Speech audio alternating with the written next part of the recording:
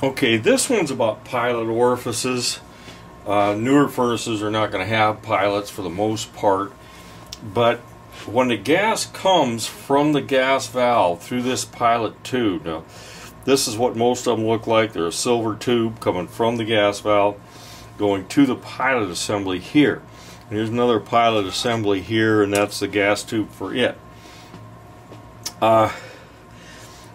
Because the pilot is a very small light, we want to have some sort of restriction in there, because there's no real restriction in the gas valve itself. There's a pilot adjust, but it's not very accurate.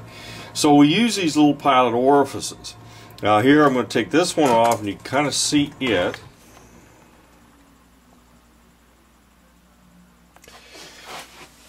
Now this is the orifice right here. There you go. You can kind of see what it looks like. It's a much smaller hole than that, and I'm going to look at these holes close here in a minute. Here's a couple more pilot orifices. You normally would screw into the pilot assembly like that, and they've got holes in them. And here again, I'll get some close-ups on those.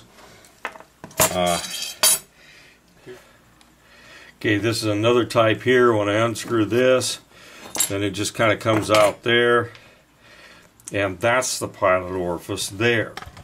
And we'll do some close-ups on all these things so you can get an idea of what size those holes are.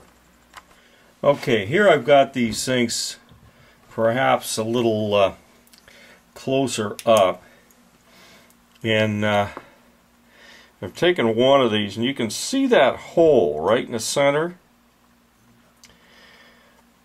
That's the orifice for this particular, that's the hole for this particular orifice.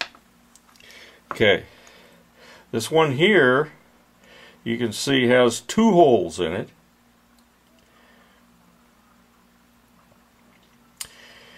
And that's this one.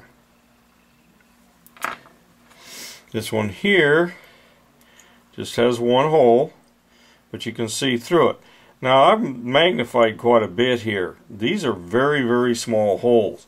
You can't even put like a pin in them. They're not designed to be repaired, they're designed to be thrown away. So if you do get one of these that's plugged, there's really not much you can do. You just got to get another one. Oftentimes you have to buy the whole pilot assembly just to get it. Anyway, that's the pilot orifices for what it's worth.